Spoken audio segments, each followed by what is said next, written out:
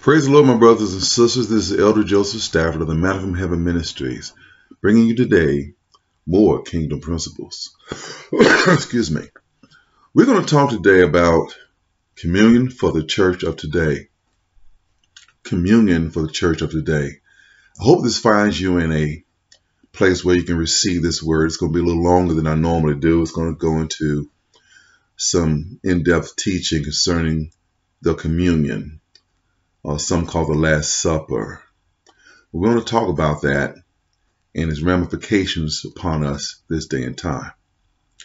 So let us pray. We want to make sure our minds and hearts are ready to receive this word. So, Father God, in the name of Yeshua HaMashiach, Jesus the Christ, I ask you, God, to open the minds and hearts of those under the sound of my voice to receive your word. I pray, God, that as the sower sowed seed, that this seed goes on good ground. If there's some stony ground, Father, I ask you to break it up, make it palatable so it becomes as flesh to receive your word. We give you all praise right now, Father, knowing that your word is faithful and true, will not come in void, but accomplish that which you sent it to do. So I speak that as your servant, speaking your word, that things will come to pass according to your perfect will. And I call it done. In the name of Yeshua HaMashiach, I pray. Amen. Amen. In looking up the word communion, we found it a few places in the scripture, not many, but communion by itself basically means, in the Hebrew, a word called sayak. Sayak is spelled S-I-Y-A-C-H, which confers communion, which reflects meditation or thought. We have, I looked it up also in the English translation from Online Dictionary, and this is the first statement that it says, is the sharing or exchanging of intimate thoughts or feelings, especially when the exchange is on a mental or spiritual level. Okay? So I posed 3 points, 3 questions with some subtitles there to get us going in the right direction to see what we're doing when we talk about communion. What are we doing? What is it all about? The first statement I have is, what's the reason for communion? I'm going to echo some of the same definition from the English, but also some other things as well in this first exchange. It's to start the sharing or exchanging of intimate thoughts and feelings, especially when the exchange is on a mental and spiritual level. Remember the sacrifice and the rationales of the meanings for the future starting now. It was also a command from Jesus. Luke 22:19, King James versions. And he took bread and gave thanks, and brake it, and gave it to them, saying, This is my body, which is broken for you. This do in remembrance of me. So this is the purpose, for remembrance. Communion means remember, special thought, spirituality concerning him is to remember. Now, when we remember, we don't just remember as a fleeting thought. We make it alive. We make it vibrant. We make it a reality, that we become aware of what actually took place, what it really cost for our salvation. So in doing that, we look at all the aches and pains that came with the body being broken and the blood being spilled. Let's go a little further. So if that's the case, we're remembering, what about the formal teaching of feast days? We're going to go through that real briefly. I can go in depth about those particular feasts and the rationales behind them. But a lot of those feasts pointed toward the Messiah, and those have been fulfilled. So to tell people not to do it is not to give them opportunity to see for themselves.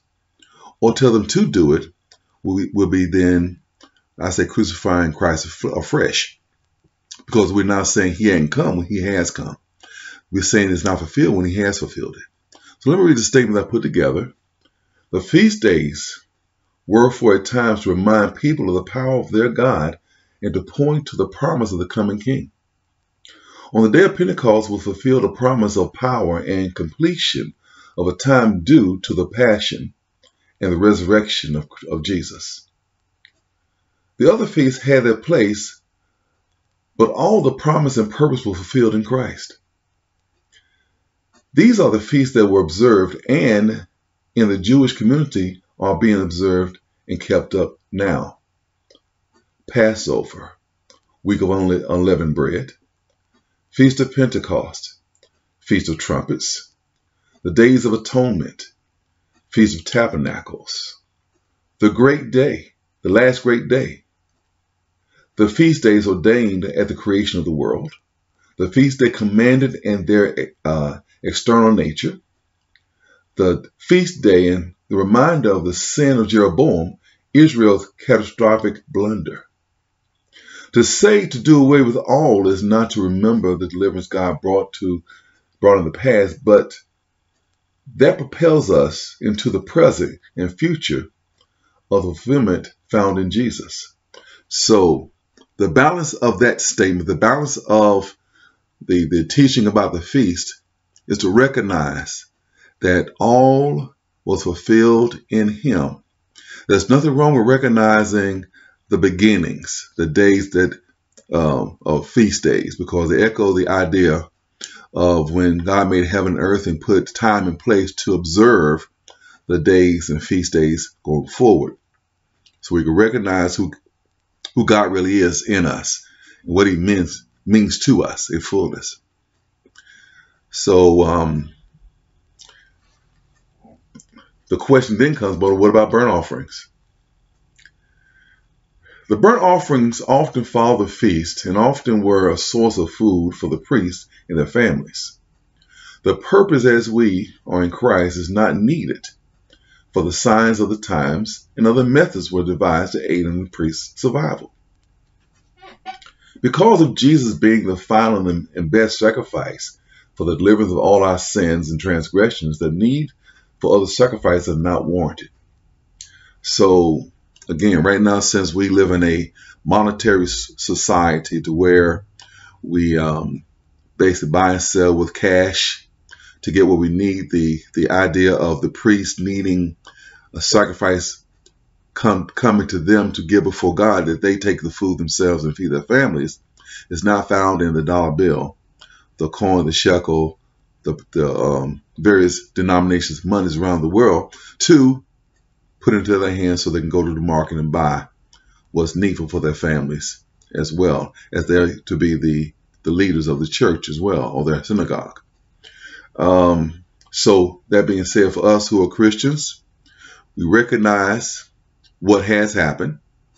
We don't denounce it, but we accept the idea that the perfect sacrifice has come. That's found in Yeshua, Jesus the Christ. So the question I have is, what does it all mean? What does it all mean? That's point 2. St. Luke 22:19 through 22 in the King James Version says, and I'm just rereading part of what I read earlier and also adding some more to it. And he took bread and gave thanks, and brake it and gave it unto them, saying, This is my body, which is given for you.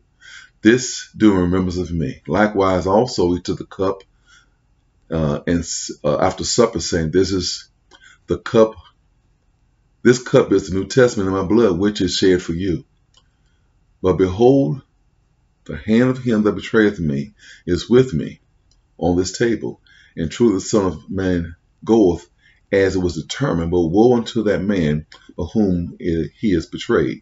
Now, that has a little bit of power pack there, because he wants to recognize, first of all, the body being broken. His body is going to be broken for us.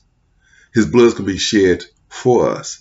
And the key is when he said, my blood is shed for you, is of the New Testament. Okay, let me say that the way it's said is that, likewise, see also the cup, likewise also the cup after supper, saying, This cup is the New Testament in my blood, which is shed for you. There's a passage of scripture where Jesus says, Life in the blood. So let's look at this very closely. Jesus was born of a young maiden. I'm saying that way because the translation is virgin, but in the English, but the translation to the Hebrew is young maiden. So the young maiden, who knew no man, was impregnated by the overshadowing of the Holy Spirit, which means that every child has his father's blood. So this blood that he has in him was the blood of the Father, of God. So when we look at the blood being shed from Jesus, having the blood of the Father, we have the New Testament or the new covenant established in his blood or in life, eternal life, never to go away, to be existing forever, in fulfilling everything that God has said that he would do. Now let's go a little further in this. And I hope you're getting what I'm trying to say here is that with the lifeblood of Jesus being the blood of the Father, spilled on the earth, into the earth on our behalf, and into this earth as a new covenant. I speak of myself as this earth, and I speak of you as this earth. That we have the lifeblood of Jesus in us. We have the eternity in us before we accept that sacrifice. And in doing this, we remember, keeping it fresh in our mind, that we have this lifeblood in us. We have the brokenness of the body in us because as he took away our sins, it took away our iniquities, we have followed that as we accept the sacrifice through salvation. We follow that by recognizing when Paul said we must work out our own soul salvation with fear and trembling. We must recognize that as a point of suffering because we have to break away from the yoke of sin and the bondage of transgressions. And by doing that, we do it through fasting, prayer, and study. And as often as we do this, as he says, we remember the sacrifice. We echo the sacrifice. On a daily basis, we do this as we go before him and yield ourselves before him, being humble and meek. Humbleness means we lower ourselves. We don't think more highly of ourselves than we ought. In meekness, we means that we are under his control. So in order to be under his control, we must humble ourselves. In order to humble ourselves, we must get rid of the sin. Get rid of the activity that's there. And we do that through, again, a three-step process. Fasting, prayer, and study.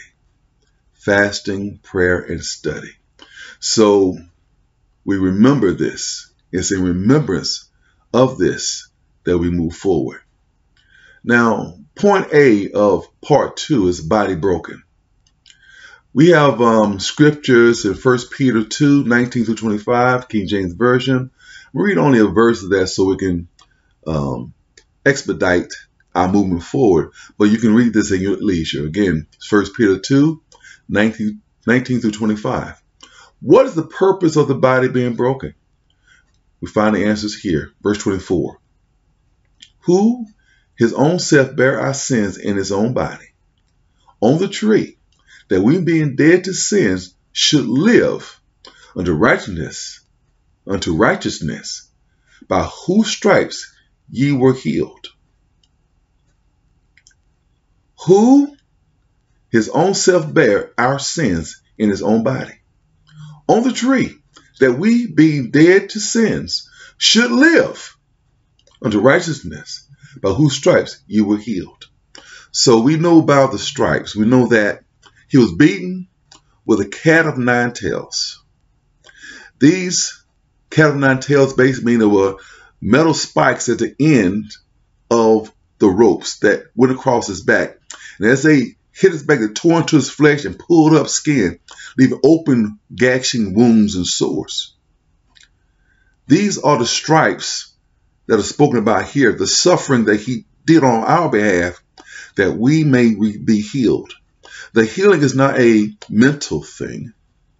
It's a physical and mental and spiritual thing, because the healing does not just stop at one point. It covers every aspect of life. We are healed from our own mind. We're healed from our sins and iniquities that have been put upon us because of the fall of Adam. We're healed from the influence of the attack of the enemy because we now have girded up the armor of God so we can fight against the attack of the enemy, to keep our minds in perfect condition before him. As it says in Ephesians, cast down imagination and every high thing that exalts itself against the knowledge of God, bringing the captivity every thought to the obedience of Christ. So in doing that, we have to have that availability, knowing that he's there for that purpose, and in his stripes we're healed. We're delivered and set free. Now understand this. We're delivered and set free not to be delivered and set free alone, but to deliver others as well. As we read as we read on, we'll see some more direction that Jesus gives us as what we're to do moving forward.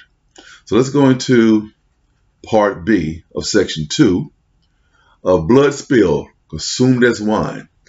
There's a statement by Jesus of life being in the blood. So we find the statement here. We're reading John 6:48 through 58. I'm going to key out verse 53. Jesus said unto them, Verily, verily, I say unto you, except you eat the flesh of the Son of Man and drink his blood, you have no life in you. So remember this. This symbol is an actual purposeful scenario as to what has happened in your life. So it's not like you eat the blood, also eat the bread, it also becomes flesh.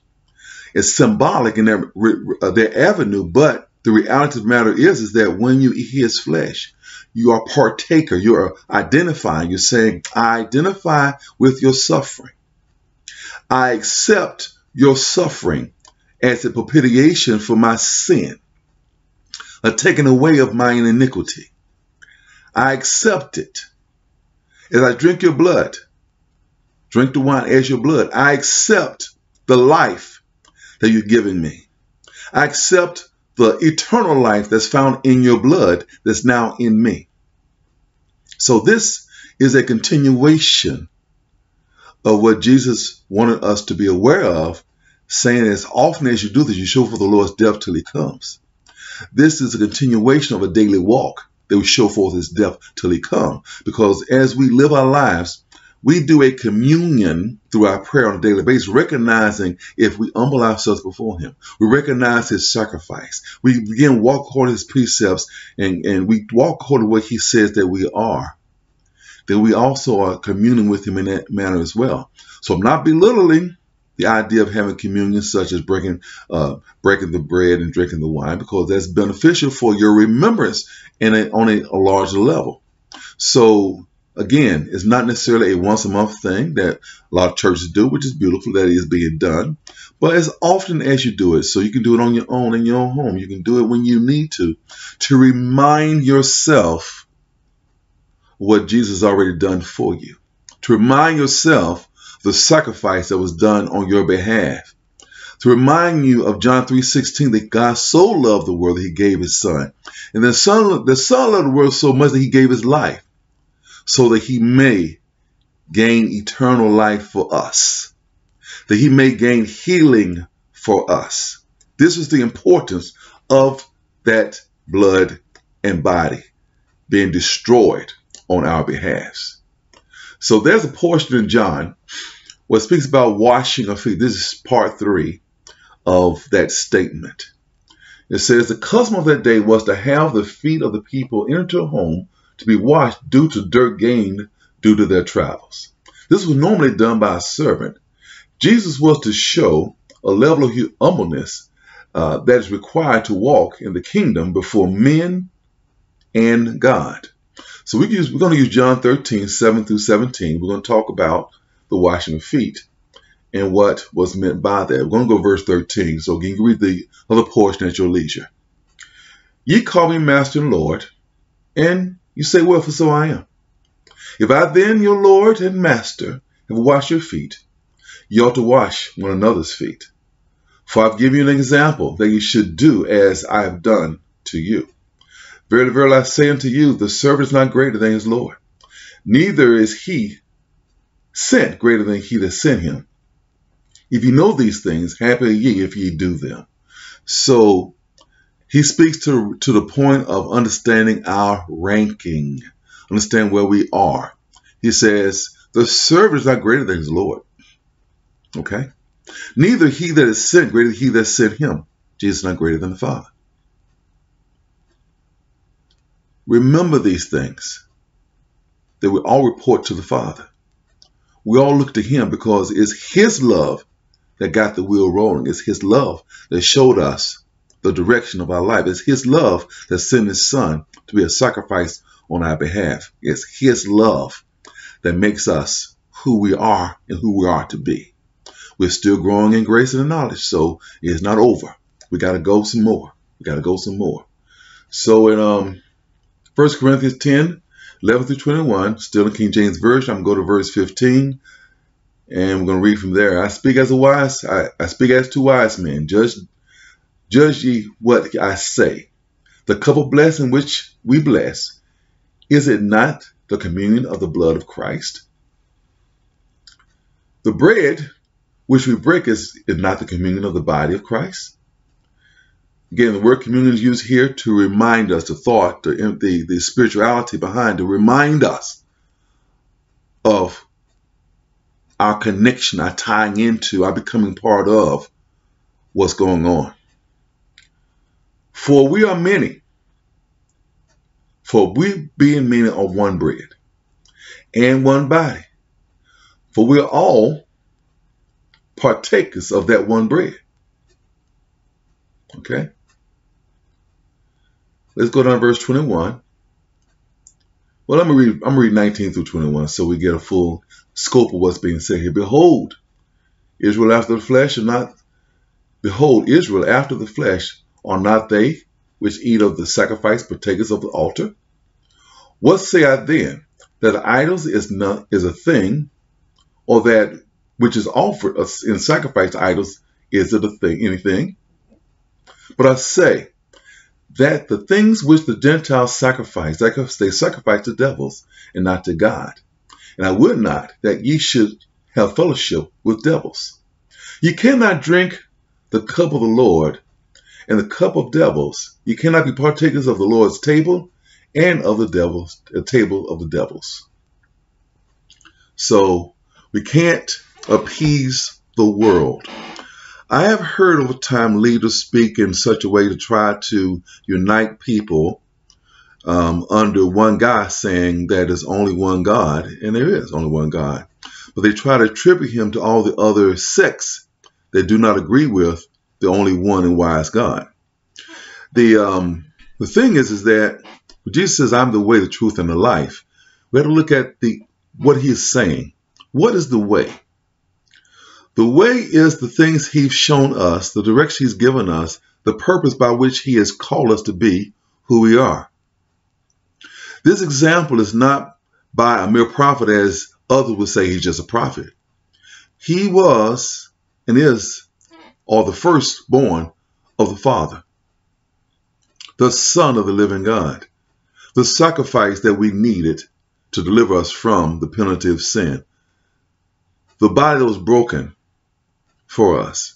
There's no other religion in the world that has such a great sacrifice from the Most High God through the Son to bring deliverance. So we got to be careful how we say we agree with others about God being God in the various religions. There's only one God. There's only one Savior. We must come through our Lord and Savior, Jesus Christ. We must accept the sacrifice for the converting of our souls to be the sons and daughters of the Most High. I'm convinced of that all the other things may have a semblance of righteousness, a semblance of good in it, but it's not good because it's not God. It's not through the way he had planned and devised a way to move forward in him. We cannot be men pleasers. We must obey and serve the Most High God because it's right. We must spend time with him to recognize the rightness of his motives and his motion. That's why we must do my 3 steps. Fasting, so that we deny ourselves and our body becomes subject unto things that we can then find ourselves submitting before him. The flesh then moved out the way. Prayer. The effectual fervent prayer of a righteous man availeth much. It availeth much because effectual means it's done with emotion. It's done with sincerity from your spirit. It's done from the depths of your heart, of your soul, so that you find yourself uttering out things from the depths of who you are to go before God. It's effectual. It's fervent. It's on fire of God, of the Holy Spirit. So we who have the baptism of the Holy Spirit has that fire in us, because being baptized in the Holy Spirit and then being infilled with the Holy Spirit seem to be two different steps, but yet they're the same, because when God has infilled us, we have the residing Spirit of God in us that stirs up the gift that He's placed in us, in our spirit from birth, to then utter out the things that He wants in the land to cause it to come to pass.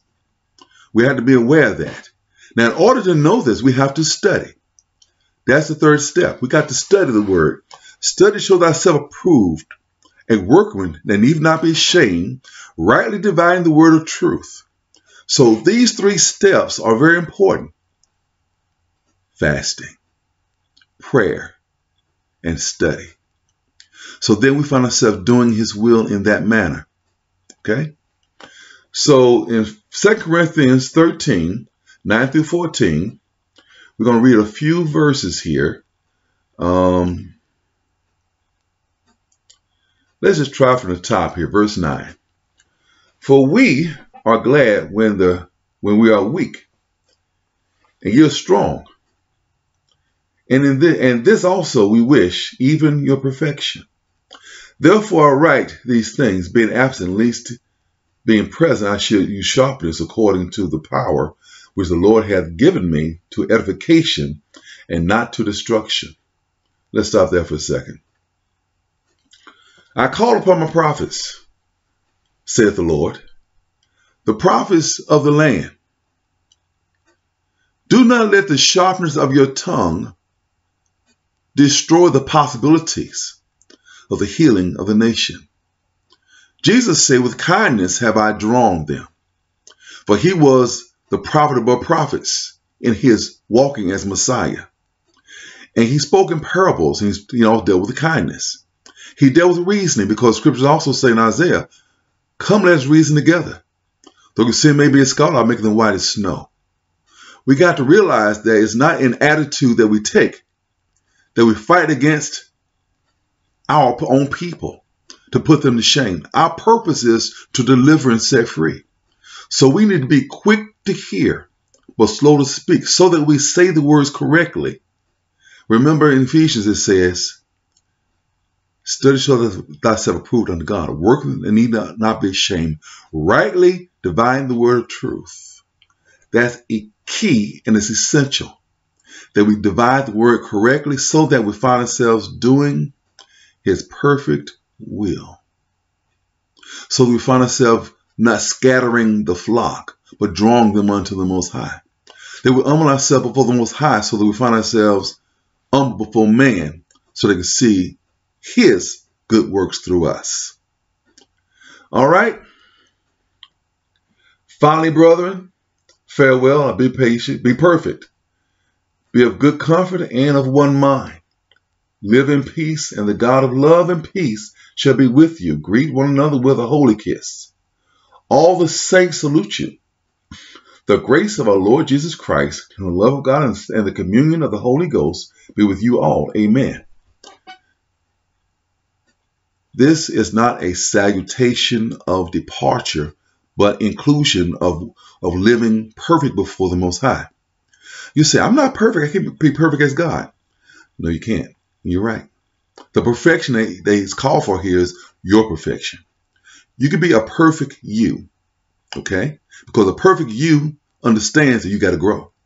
The perfect you understands you got to continue to spend time in the presence of God. The perfect you had to be reminded of the sacrifice that was made for you, so you then can be walking in your most holy faith. Okay? Because as you grow in grace and in knowledge, it's a progression. So at the point you are, you're perfect for that moment. But more perfection is yet coming as you grow in grace and in knowledge. This is all done because of the sacrifice. This is all done because the remembrance of what he's done for us and how he placed us in good position before him. See, the sacrifice itself encumbers all his teachings. Also remember that he's also the end of the law. He said, not one jot or tittle of the law shall be done away with, but all fulfilled in him. So let's go on a little further. We're going to read some more concerning this sacrifice. Now, 1 Corinthians 11, 18 through 34, we used to read that starting in verse 24 concerning the Lord's Supper. And again, you can read it at your leisure. We're going to read some of it today and be mindful of things that we need to do to come before his presence in the right way. It says, verse 24, and we had given thanks, he brake bread. He brake it and said, take, eat. This is my body, which is broken for you. This do in remembrance of me. Broken body, remember. He sacrificed his body for your healing. He sacrificed his body for the healing of the nations and taking of the sins of the world away, taking away the iniquities that were found in the sin. After the same manner, he also took the cup when he had supped, saying, this cup is the New Testament in my blood. This do ye as often as you drink it in remembrance of me. This New Testament was written in his blood. New covenant in his blood. The blood of God in which it was written in. Because it encompassed all of his teaching. It encompassed all of his direction. It encompasses all the fulfillment of the law that's found in him. Like I said, not one jot or tittle of the law shall pass away until all fulfilled. All fulfilled was fulfilled in him. Which means he was a living example of the law. Now, many people struggle with the law because they looked at the letter of the law, not the spirit of the law. Remember, the letter killeth, but the spirit maketh alive. So he operated by his spirit to understand or to bring understanding about the law that he lived. And this is what we pick up on as we follow his example of fulfilling that law, fulfilling that purpose of understanding the laws of Moses were good, as long as that letter was attached to the Spirit of God to bring deliverance and set the captives free. So as we understand the things concerning Yeshua, we understand the laws concerning Yeshua and how we walk in those things that he has brought for us. 26.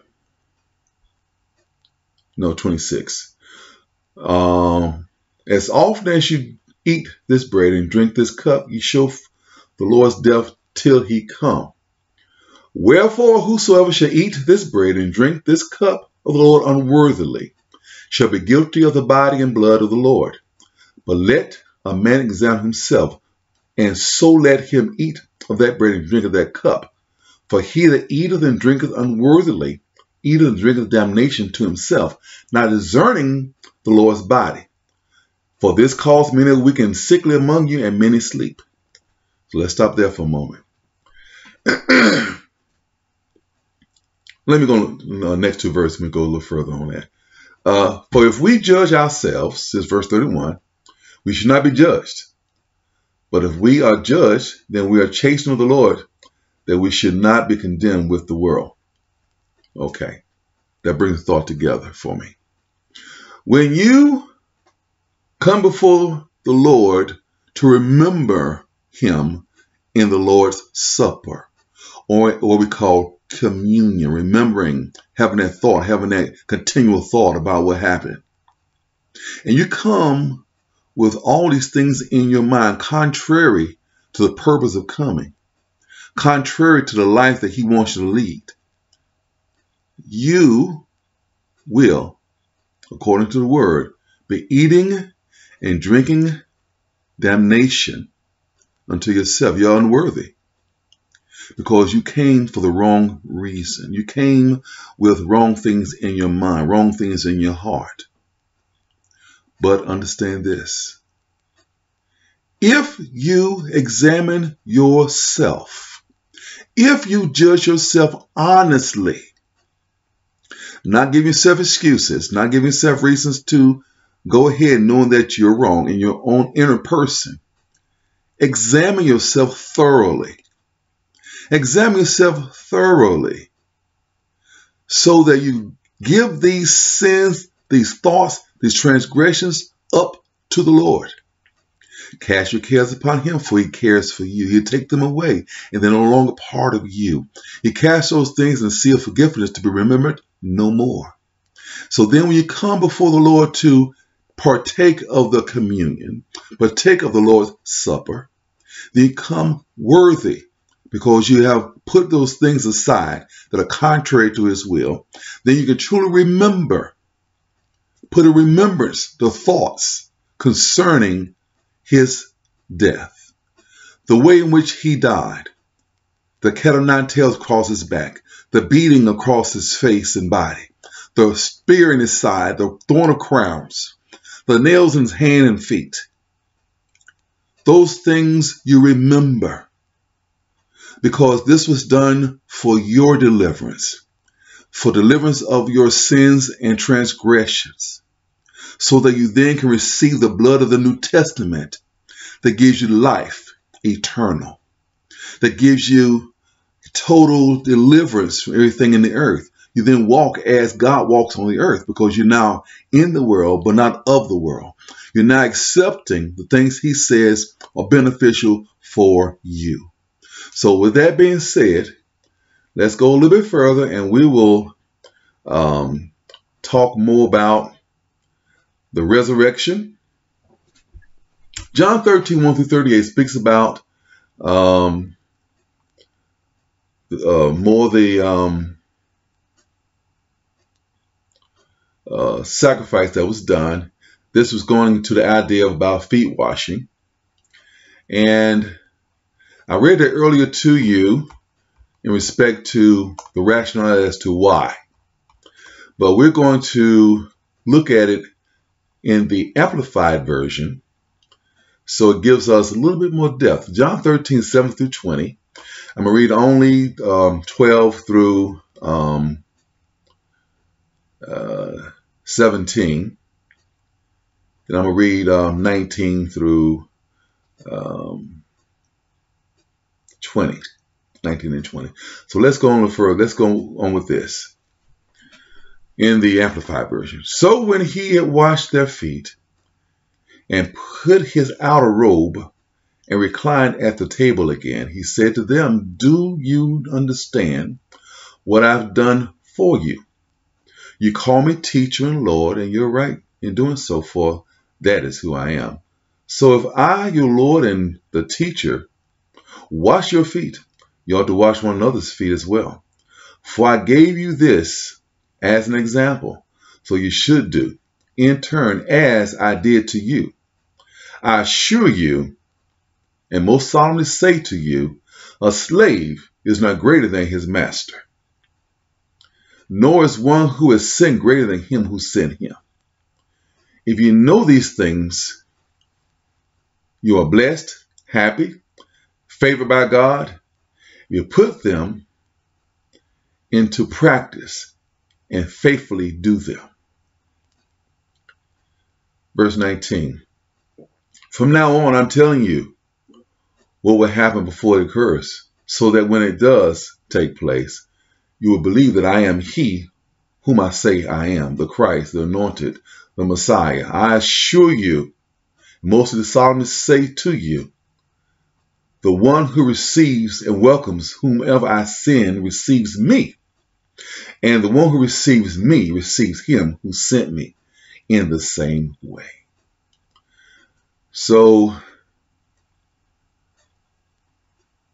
with all that being said, we want to talk about the sacrifice that was ratified in his coming forth from the grave.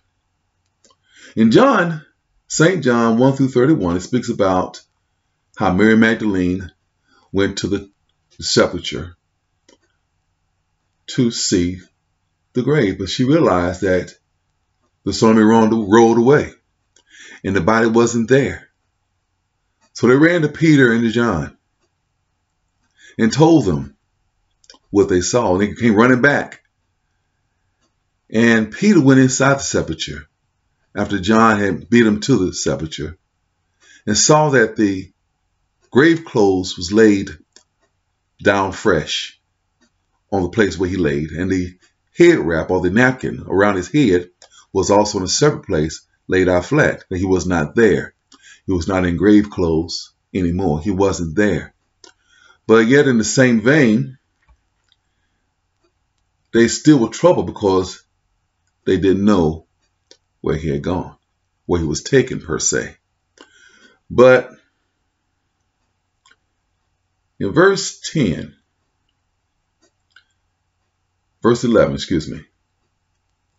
of that chapter, but Mary stood without at the sepulchre, weeping, and as she wept, she stooped down and looked into the sepulchre.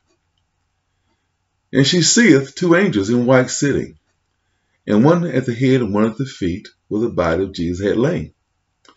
They said unto her, Woman, why weepest thou? Why weepest thou? She said unto them, Because they have taken away my Lord, and I know not where they have laid him. And when she had said thus, she turned herself back and saw Jesus standing, and knew not that it was Jesus. Jesus said unto her, Woman, why weepest thou? Whom seekest thou?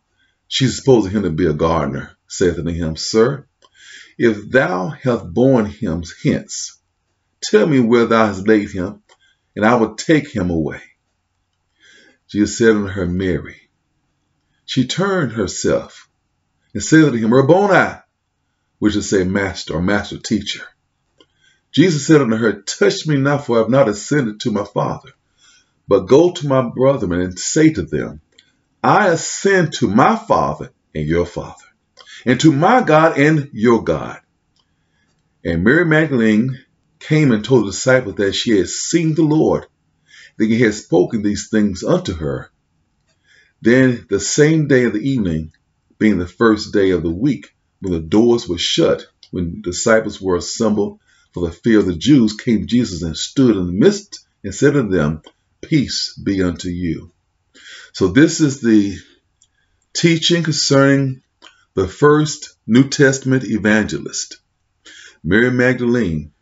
She heard the word directly from Jesus. She ran straight and gave the message of Jesus to the disciples, telling them that he is risen, that he is alive, that he is who he said he was.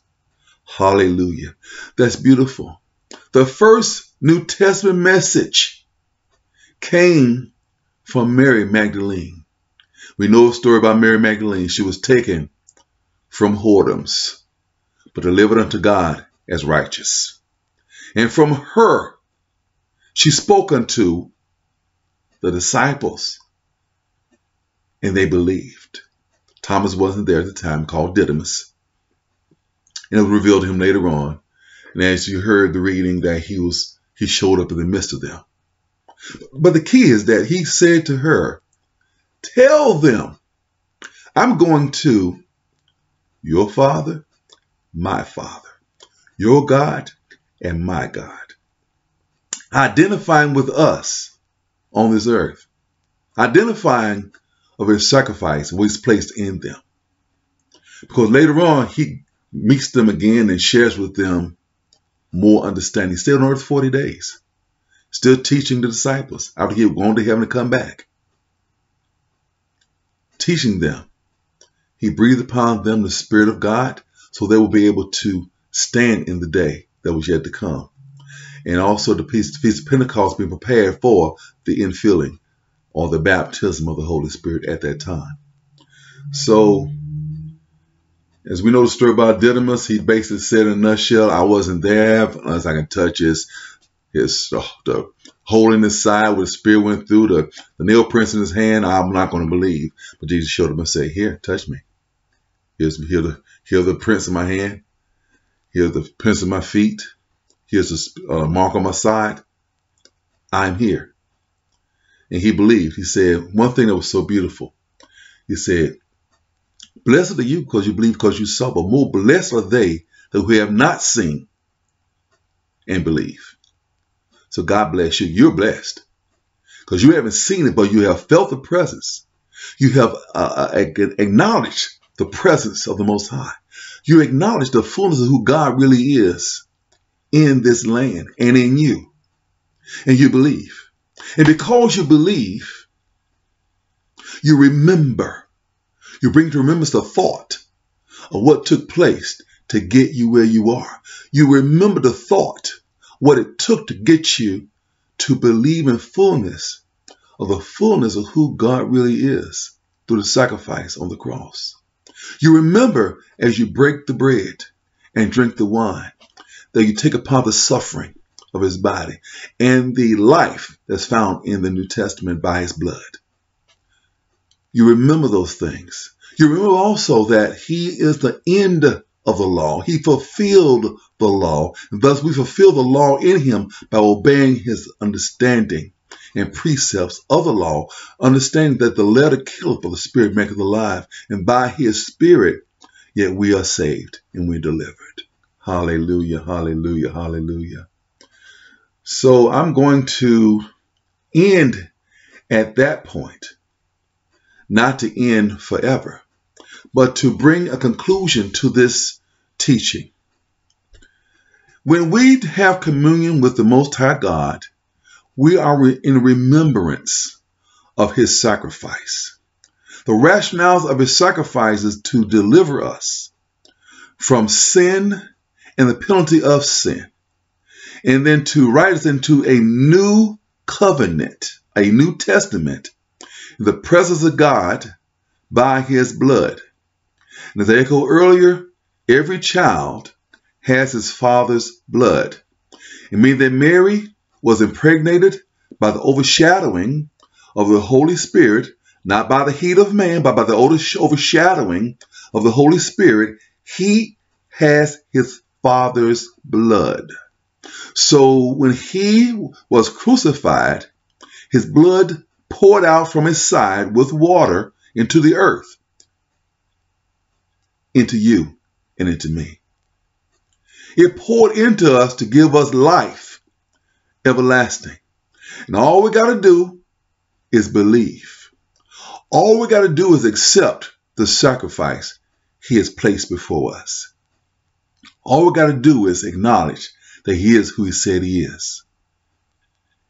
As often as you do this, you show forth the Lord's suffering until he comes. God bless you. Peace be with you, and heaven smile upon you. Amen.